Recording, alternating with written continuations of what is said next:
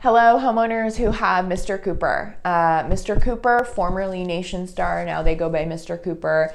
I would say they are struggling right now, figuring out how to service all the loans with COVID going on. This is just a quick video. I received information last week that a significant portion of their loss mitigation representatives, meaning the people who work with homeowners who are struggling, were let go, were fired from Mr. Cooper.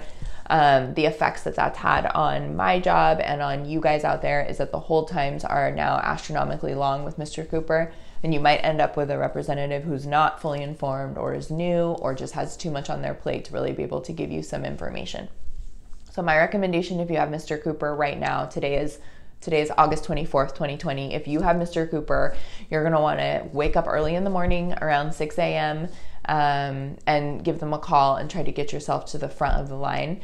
The best way to get through the standard phone queue with Mr. Cooper is to not select any options, either press 0 or just wait so that they can transfer you to a general customer service representative.